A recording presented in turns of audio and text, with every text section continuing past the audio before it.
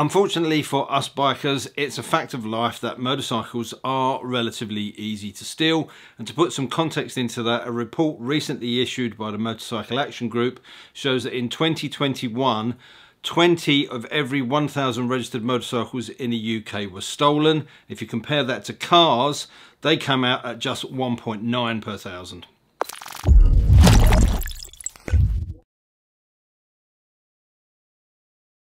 Locking your bike with just one security device can actually reduce that risk by 2/3, but I still see quite a few bikes out there parked up when I'm travelling around with no security on them whatsoever.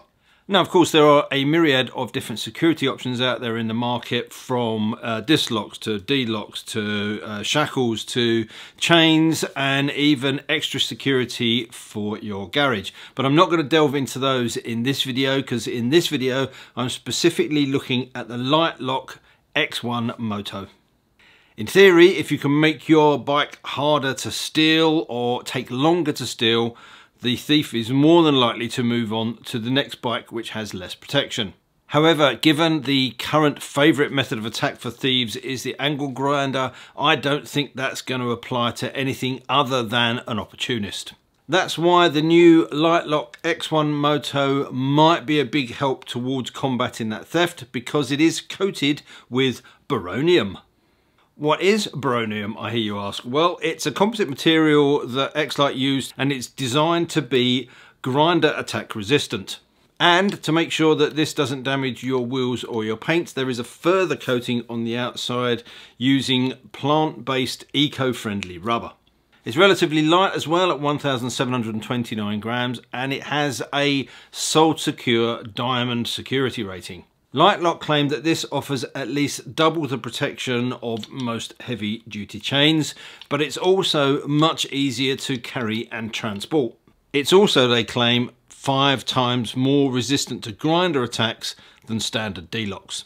But as they say, the proof is in the pudding, so I'm going to take it outside and see how it holds up to an attack from my grinder, and that's this, not an app on my phone. Right, so hopefully this won't take too long, because it is absolutely freezing out here, but I'll just give you an idea of what I'm using. So I've got a Bosch 800 watt grinder here plugged into a 110 volt transformer, and I'm using a 1mm thick steel slitting disc, which normally makes easy work of most mild steel.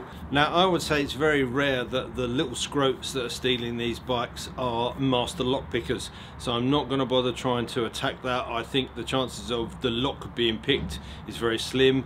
There's lots of other ways to attack it, but because I'm really concentrating on the grinder resistance of this one, that's what I'm going to do. Now, I've attached it to my workmate here because I don't want to risk damaging my bike with the grinder or anything, and also there's a risk that if I can't get it off, it's stuck on the bike. So because I am going to attack this, and I'm also going to attack that shank as well, because I see a lot of people cutting into this bit, but this may well be the easier part to get to. So let's give it a go. Safety first and all that. Oh, they're cold. Okay, let's start the clock.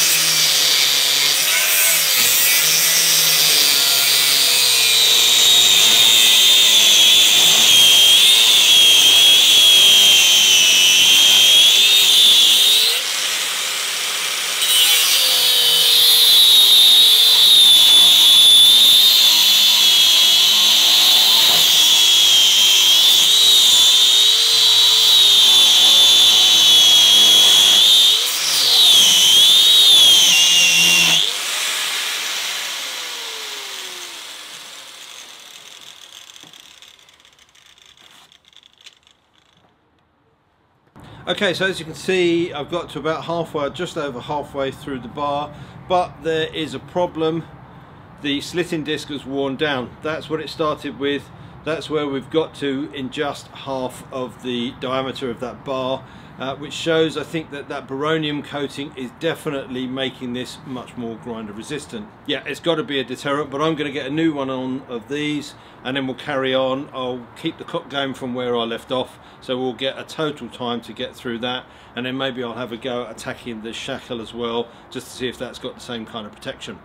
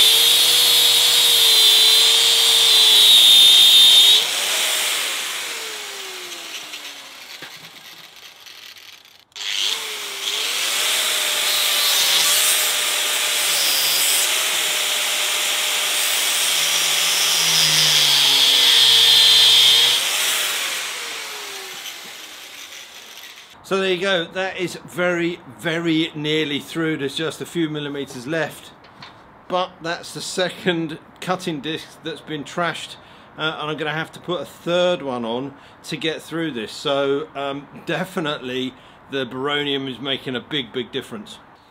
I've just changed the angle of this slightly.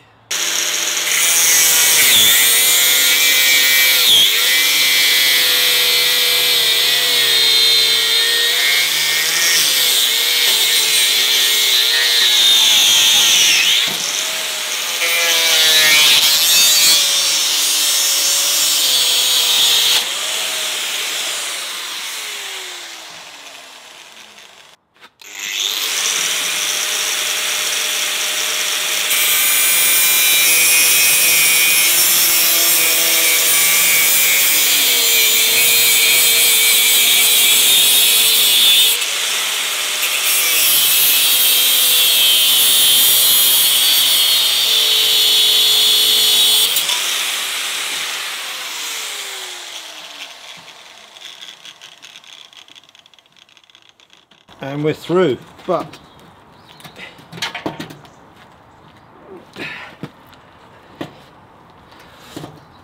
the shackle in here means that I can't actually twist that, so I'm going to have to cut through another section to actually get that off, because there's no way I can lever that off. So maybe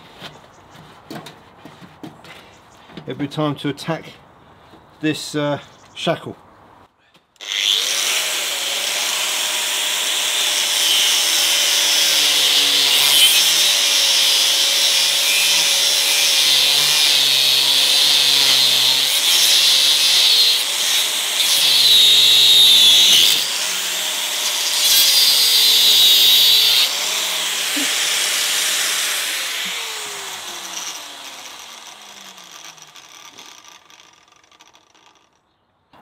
So there you go, you can see how long it took. 3 discs in the end I trashed, one of which though was down to bad technique, where I kind of twisted it in the slot, but you can see how difficult that was. And yeah, because of the square shank I can't physically twist that to try to get it off, so you would have to cut through 2 parts of this.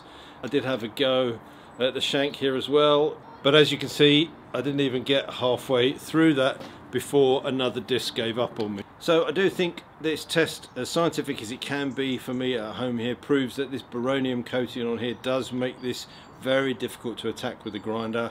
As I say, I went through 3 discs, one of which was bad technique, I'll admit, but I think the average thief is probably going to give up on that. So yeah, good job Litelok. There is obviously a wide range of D-locks available in the market, but I think the X1's grinder resistance, lightweight and portability surely make it one to consider. And at $149.99, I think it gives you a little bit of peace of mind without breaking the bank either. Now, I'm not really in a position to go and spend £150 on a lock and then just trash it. So I do want to thank Litelok for sending this through for me to review and to test. This isn't a paid review, however. I am trying to honestly evaluate this product to make sure that it stands up to what the manufacturers suggest, but also that it's going to be a good investment for you out there. I do pride my reviews on being open, honest and constructive.